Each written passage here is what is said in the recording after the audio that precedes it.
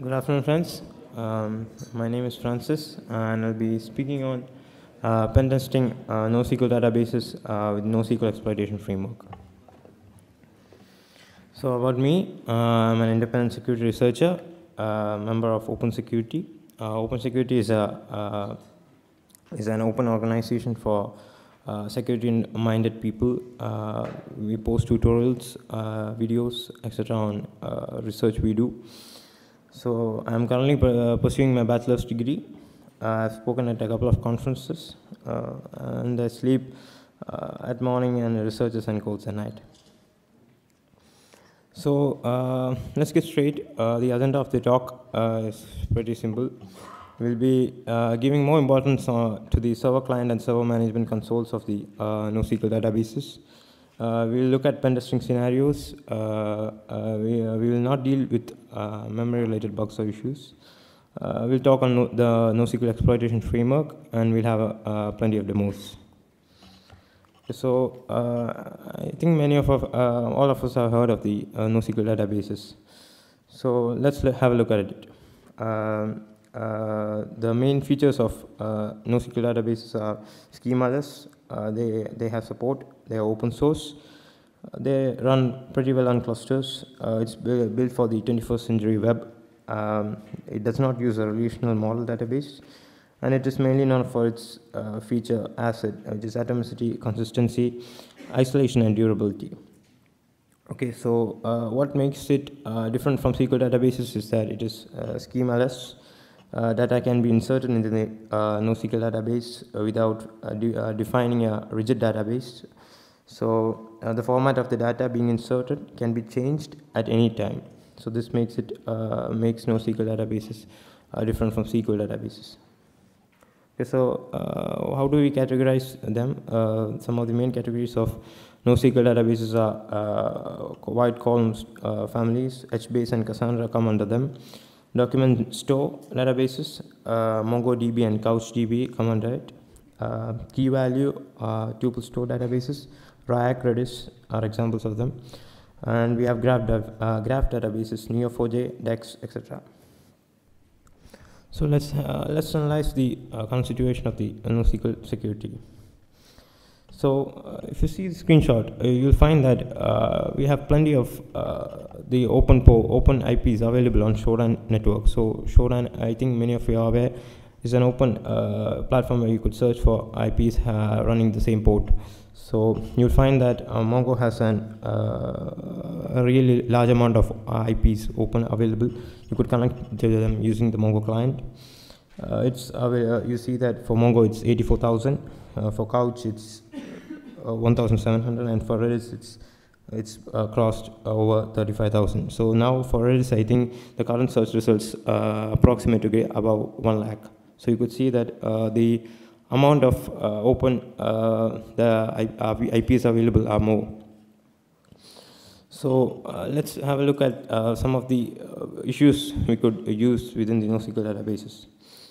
So while abusing API calls, you don't have any proper validation in the API. Developers use these for developing certain applications. PHP for these databases is pretty much buggy, and it's terrible code written. So let's have a look at all of these databases individually. So MongoDB. Mongo is written in C++. Main point, it contains friendly properties of SQL databases. The query language we use is similar. The Mongo, it uses the custom BSON protocol. Mongo is the MongoDB daemon running on port 27017 by default. It has the web interface on 28017. Mongo is the client and Mongo is the server side. It uses the MongoDB wire protocol. Data is represented using JSON format. So the Mongo architecture. This is a simple architecture of the client and server communication. You have the Mongo server and the Mongo clients, and different Mongo clients connected to it. So how does the attacker kick in? Attacker has a lot of possibilities over here. You could sniff, enumerate. You could use JavaScript injection attacks and denial of service attacks. Okay, so the JavaScript attack surface will be first looking for the JavaScript attacks possible. So JavaScript attacks mostly used against MongoDB. Mongo uses the JavaScript engine, Google V8 JavaScript engine. It was for versions greater than 2.4 and above. It was using the SpiderMonkey JavaScript engine for versions less than 2.4. So vulnerabilities in MongoDB has been under the scanner. Example would be the recent command execution vulnerability in the MongoDB, which helps the attacker to gain system access. Mongo shell functions are purely based on JavaScript. Possible chances are there to override JavaScript functions within the Mongo shell. We have resource exhaustion attacks, and plenty of all the JavaScript functionalities that we use can be used within the MongoDB.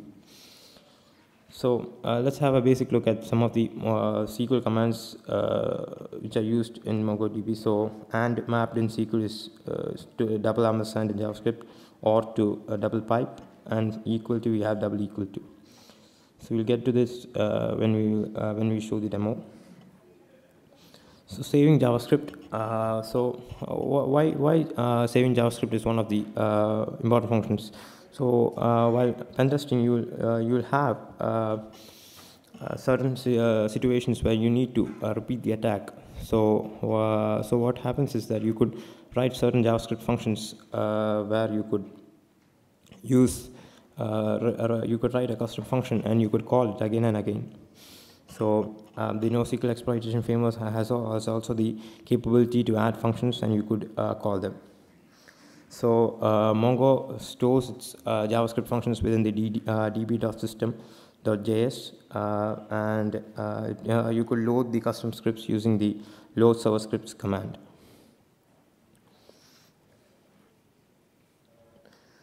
Okay, so injecting JavaScript.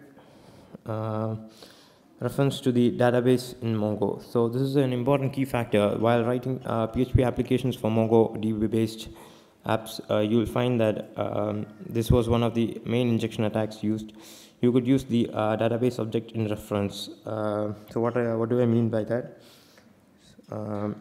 If an attacker has if the application is vulnerable, an attacker could pretty much use the database object in reference to pretty much access the database.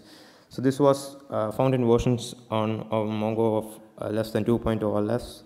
Mongo patched this for versions above. So they thought pretty much JavaScript injection ended here. So still, even though they blocked the database reference object, still JavaScript functions were available. You could use timing-based attacks to check for JavaScript injection possible in the web applications. Mongo supports, as we told, most of the JavaScript functions. So a pretty much function return sleep 500 seconds would render the application delayed by 5 seconds. This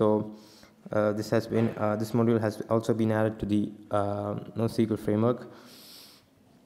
Okay, so this pointer reference. Okay, so this is also an important factor. After the Mongo had blocked the database object reference, this pointer was one of the main used to bypass the database object. So what happens is this reference.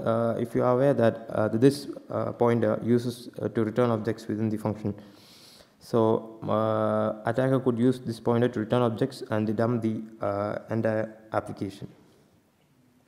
So we'll have a look at all of these examples that we told.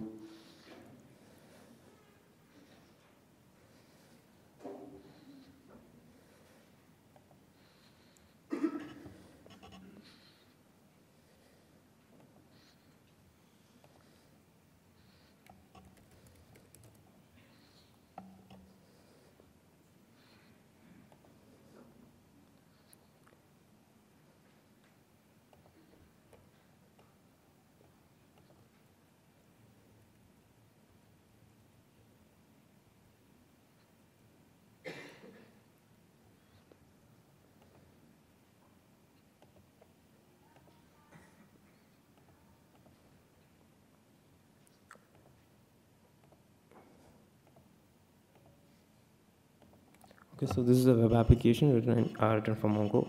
So if we search for something, let's say, so it dumps out. This is a simple web application. It simply dumps out whatever we give it. It has a backend database that stores the data. So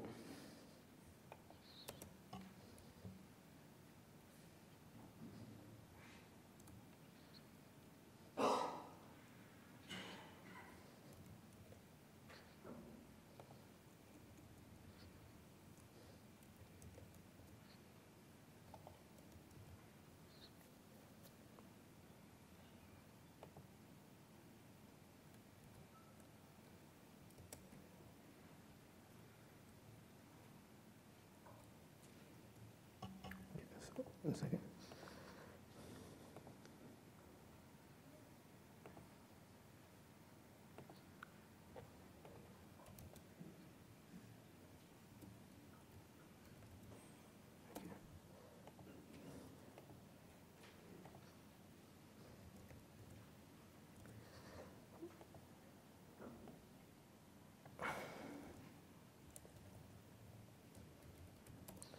So you could see that pretty much when we told the application to return this, the application dumped the whole username and passwords of the application we had written. So what was used here was a function called where, which is used in MongoDB to evaluate JavaScript functions. So what we did that we gave in a couple of a blind JavaScript injection try, and we tried returning it using this pointer. So I like to so what happens if even this is blocked? So we have the version command by default. It is bound to all Mongo functions. So even if an admin or the application developer blocks this pointer, we have the version command, since the version command is bound to all the default Mongo functions. So what happens is that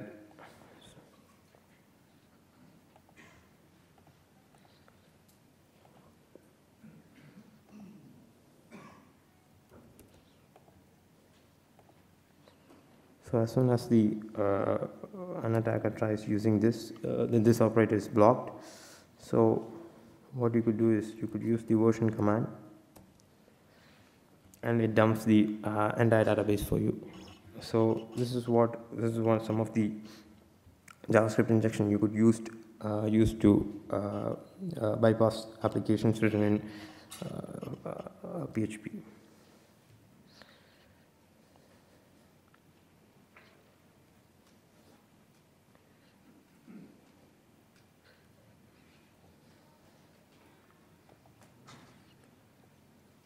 So Mongo with PHP, PHP is vulnerable to certain attacks. So what we could do is PHP converts the parameters into brackets, the brackets to arrays. So what happens is that even if you specify brackets after the parameter, it gets converted to array. So how is this useful is that if an attacker specifies certain queries within the function, what happens is that it returns all the queries that we inquired for. So some of the vectors discussed for Mongo-based PHP applications were $ne and all, which means that not equal to. So this is similar to SQL injection, but it happens here in Mongo. So some of the more attack vectors are like $exist, $type, and $all. So $exist matches the documents that have the specified field. So if a specified field named username exists, the application dumps all the information related to it. The $type selects documents if a field is of specified type. And for $all, it matches arrays that contain all elements specified in the query. Resource exhaustion. MongoDB on 32-bit environment is too easy for attacks. The maximum size limit for the storage capability for Mongo is 2 GB. The use command within the Mongo shell helps you create arbitrary databases on the fly. So what an attacker could do is that he could write what we told, that JavaScript functions to create databases on the fly. So what happens is that you could go on creating the databases until the entire disk space uses up. So an MD database takes up to 192 MB. This is one of the key factors for the resource exhaustion attack. So let's have a look at the CouchDB. The CouchDB architecture is very much simple. It uses the database. You have the JSON and the client layer HTML, which is the Futon interface available. The backend CouchDB, the Futon interface, which is visible to us, and the administrator. So where does the attacker kick in? The possible attacks are XSS, CSRF, and sniffing attacks.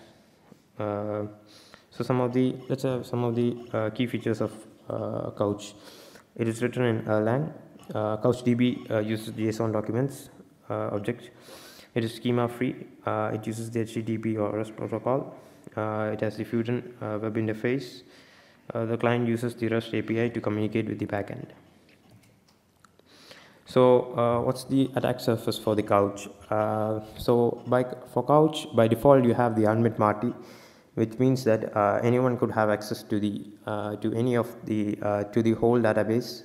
So while the showdown, I told that there was pretty much like 1,000 plus results for admin party. You could directly go into the database and change. You could store data on it. It was more than 1,000 plus results. So the authentication cookie is sniffable. So if you are within the vicinity, you could sniff for the auth cookies. The credentials are sent over unencrypted channel. Cross-site port attacks are possible in the replication of the Futon interface, which we will show.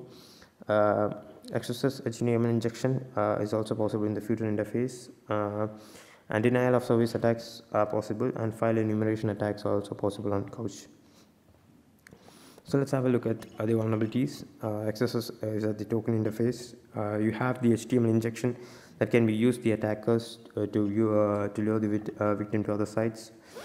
The cross-site port attack is like it checks for the the application checks for the URL. So what happens is that if suppose consider a backend server where it allows only specify IPs.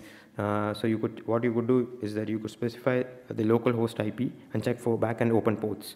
So these ports you won't get while scanning by using Nmap or something like that. So that's how the XSP attacks are useful. The blind file name enumeration is also possible with the replication. So the authentication cookie, the main feature of this is that it expires within 10 minutes. It's one of the factors that attackers would want to wouldn't like while using the authentication cookie. So the attacker would want to use these 10 minutes fruitfully. So the NoSQL exploitation framework kicks in by automating the session, grabbing and dumping the necessary info. So what happens is that if you sniff and a cookie comes in, it automatically takes in the cookie and logs into the session and dumps the data for you. So PHP on Couch driver, it uses the curl library to send requests to the API. Unvalidated PHP apps could result in arbitrary API call execution. So this is only one of the PHP drivers I found. There are many other. Most of them use the curl library to send requests. So what's the problem with the PHP on curl? So the problem is that you could see that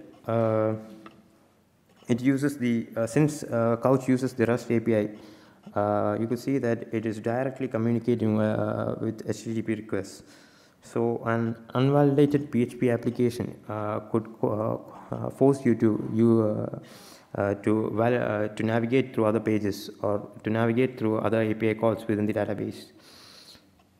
Here you could see that the function vulnerable is query and test. The query and test sends get request, the URL and the document query. The query and test function, if you check within the source code, you could find that it defaults to the curl query. So what happens is that the whatever you given unvalidated calls could result in execution.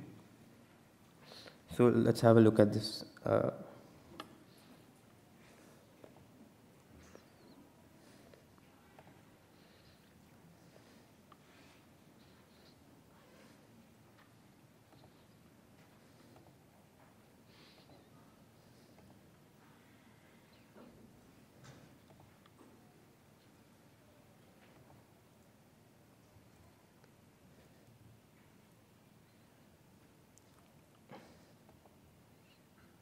Okay, so this application searches for any user and fetches if the user is there, and if it is found, it displays along with the username and password. If it is not, it displays the error message. So you could see that have enabled the error message, so that you could see that it is you're searching for the giving a GET request to the database OpenSec for any valid user A. So there's an API call available in CouchDB, which is known as _changes. So _changes or _all docs, which means all documents. So what happens is that these API calls fetches all the documents that are available. So you could pretty much see that the available documents are this flag is here, user ID 2, and you could further these API calls allows the attacker to get the database information and so on.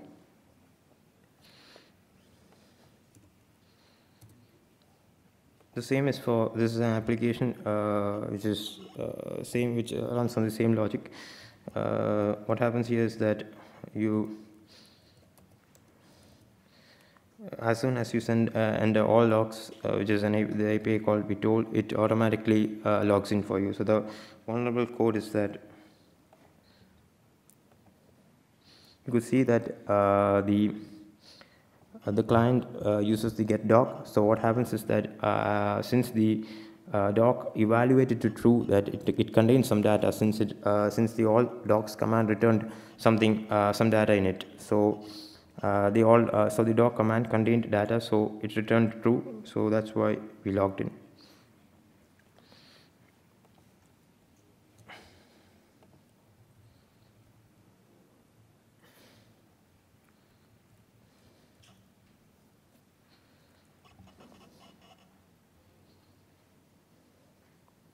So let's have a look at Redis. Redis is no more different.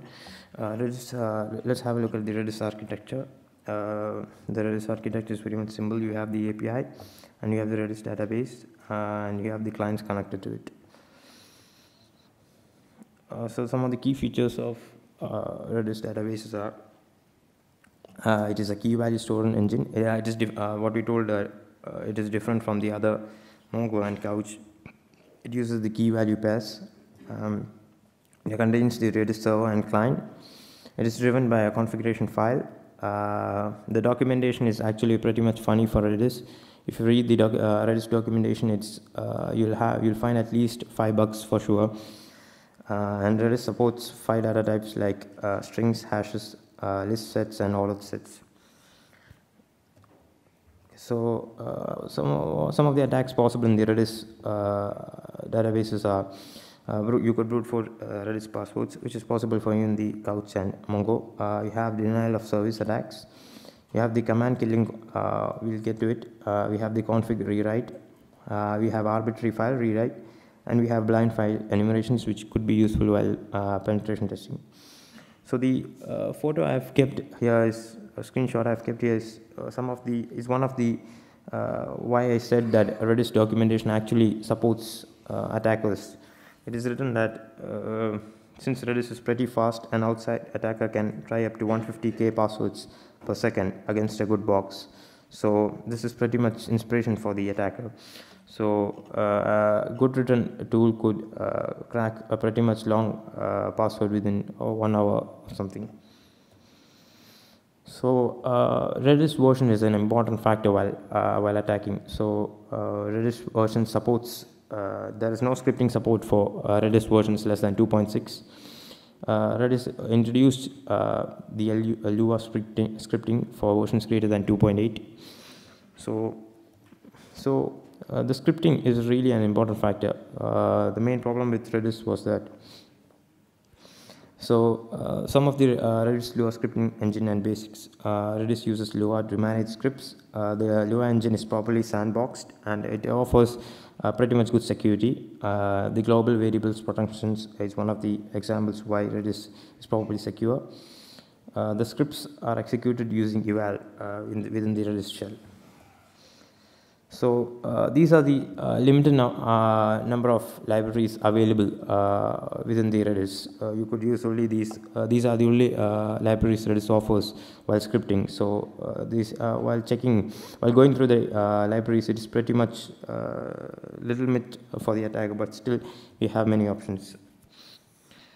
Let's have a look before we get into the attacks. The eval and eval SHA are used to evaluate scripts using the Lua interpreter built into the Redis. Script kill, lists, and exists are some of the functions. We'll get to it.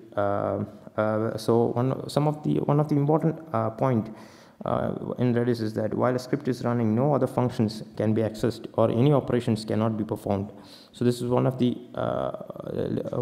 big problem of Redis. So if an attacker runs a loop, so no user could access the database or issue any commands except for this script kill list access, which could only be given by the administrator. So this is pretty much one-line denial of service. You tell it to run it while it's an infinite loop. So what happens is that the resources get exhausted, and pretty much the Redis server dies. So the rename command API call used. So commands can be disabled by attacker. So what happens here is that if an attacker connects to the server using the client, he could rename commands, such as he could rename the config command to some arbitrary command he wants, or he could even permanently disable the command by using the by simply just renaming to nothing. So the command becomes completely useless. So arbitrary file rewrite, this is one of the main problems of this Redis database. The config under space get gives the current configuration for Redis. The config space sets the configuration of the default command. We'll have a demo for this. The file name enumeration. This is useful while pen testing. You have a restricted environment. And it is pretty much locked out. What you could use is you could use the do file, which is one of the Lua script features to open a file. Although the file doesn't open, it gives the file gives whether the information that whether the file or directory exists or not. So what happens is that you evaluate the do file what directory exists but could not open file. So we check for WWS, no such directory exists. So what an attacker could use to enumerate file types. So let's have a look at the demos.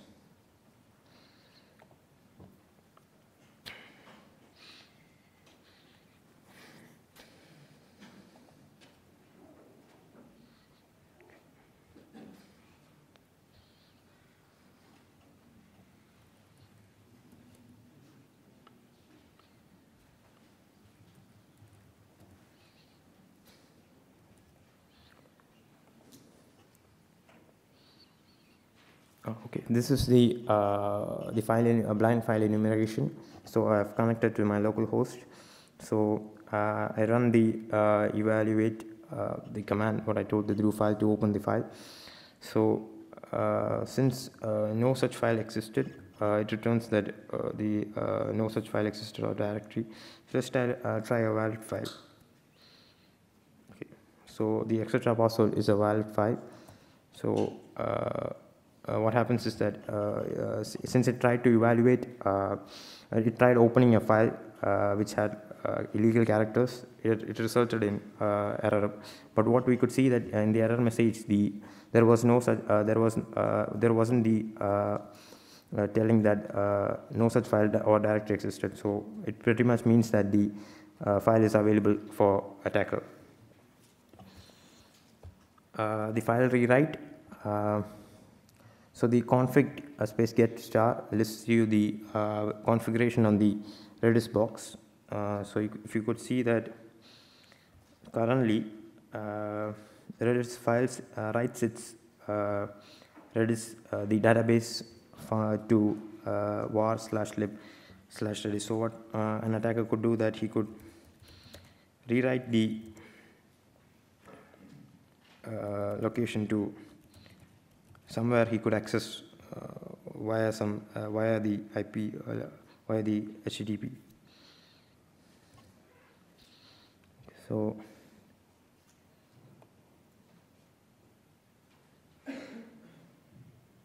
if you see that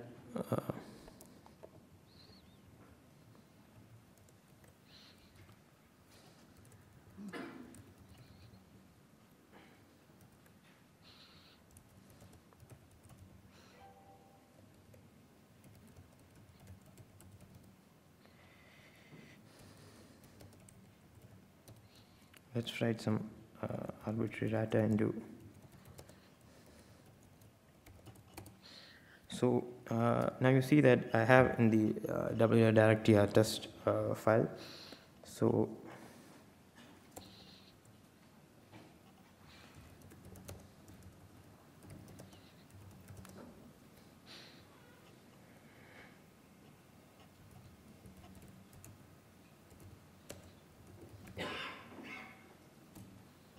okay, so let's write some data so that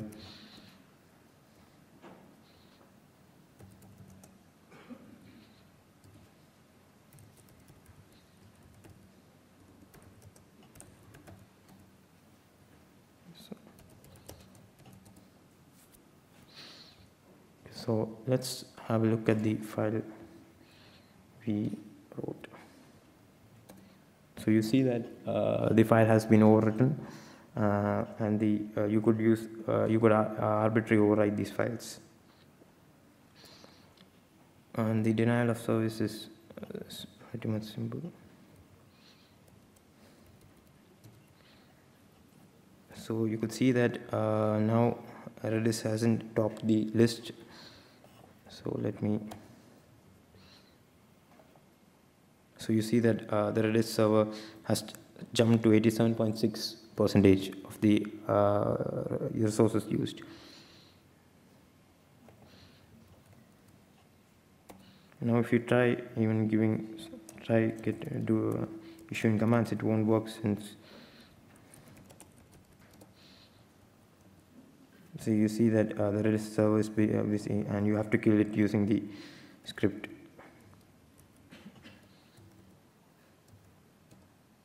So now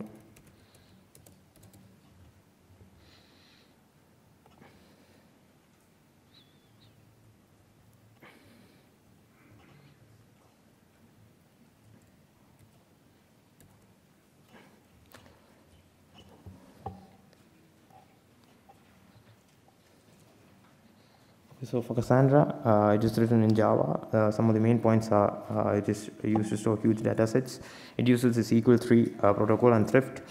SQL 3 is very much similar to SQL, but with some limitations. It runs on port 9160 by default. Some of the stat facts are it does not have OR union, does not have any sub requests. Terms must be indexed, and the primary key can only be queried for. So let's have a look at the Cassandra model. It has this key space, the column family, and the data. SQL injections are possible on web apps. Since it is very much similar to SQL, the queries are very much similar to it. The shell commands can also be useful for an attacker during privilege escalation. The source command in Cassandra shell leaks the file. It opens the file and leaks the contents for you. It's also possible for blind file enumeration in the Cassandra shell. The database enumeration and dumping has been added to the NoSQL exploitation framework. So we'll have the demo last. The HBase is also written in Java. It has support for billions of rows and columns. It uses the REST protocol. It has default port of 6379 and 8080, which is the REST API, and HBase gives more emphasis on trusted environment. So some of the security issues of HBase are man-in-the-middle attacks. The REST API is exposed. Again, the ability to scan and enumeration has been added to the NoSQL exploitation framework.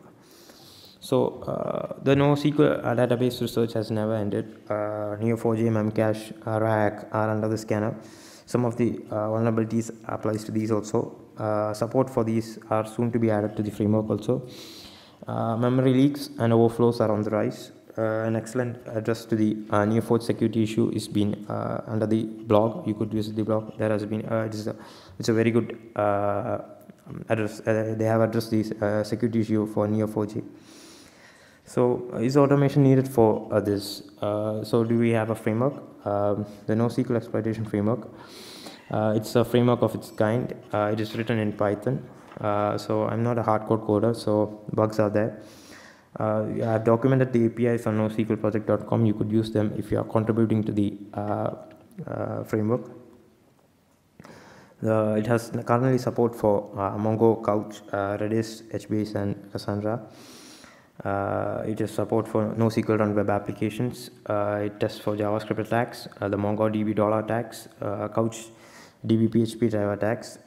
It also has a multi-threaded mass IP list scanner. You could use the IP list you obtain via Shodan to scan for and check whether the IP is vulnerable to any of the attacks.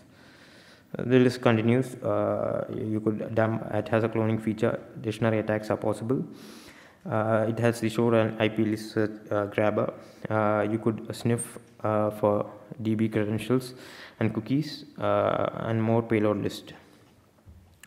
So future updates updated for I'll be releasing an updated version after this talk soon on Cassandra and HBase attacks, resource exhaustion attacks, and support for RAC, Memcache, and Neo4j.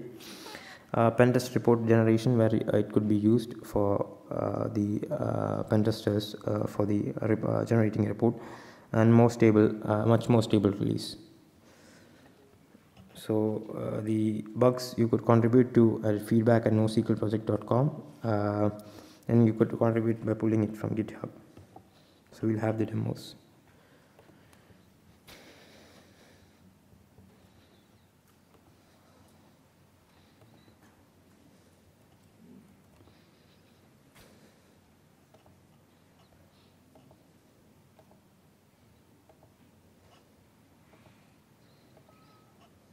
So we'll have a look at one of the feature of what I have added, the blind file enumeration.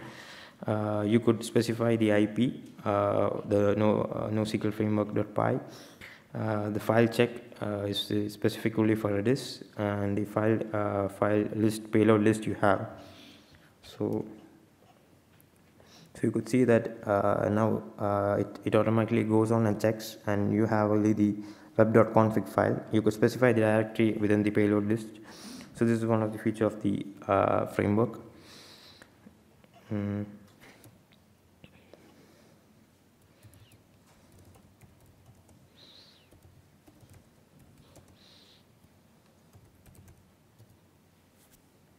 So this is also enumeration module for Couch. It goes on to get the Couch version. It automatically dumps the hashes for you, password hashes. Even for this is done also on Mongo. For Couch, I have currently released an update version where you could specify, it's a post exploitation like phase where you could specify the database you want to extract specific to.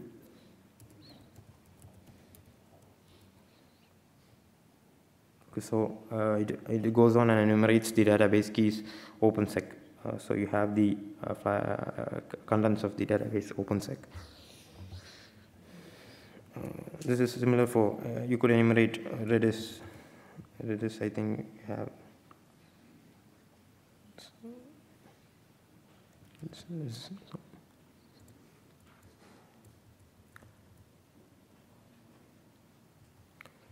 Okay, so the features remain same. You could access the list of features on the side. I think there's.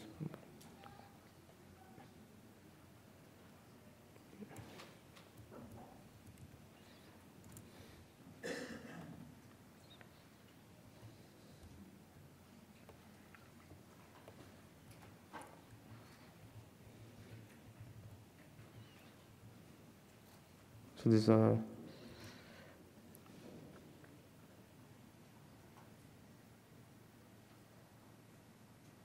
Okay, so 1 minute, I didn't show the demo for the source.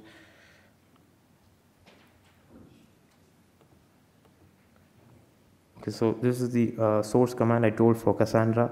So as soon as you hit source for etc password, since it was used to source was used to get the source code based on the SQL query, but since here this wasn't the SQL query, you get the entire etc password files for you.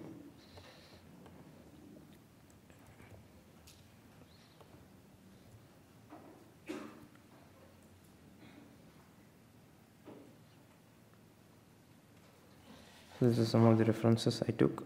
So thank you. So I think if you have any questions.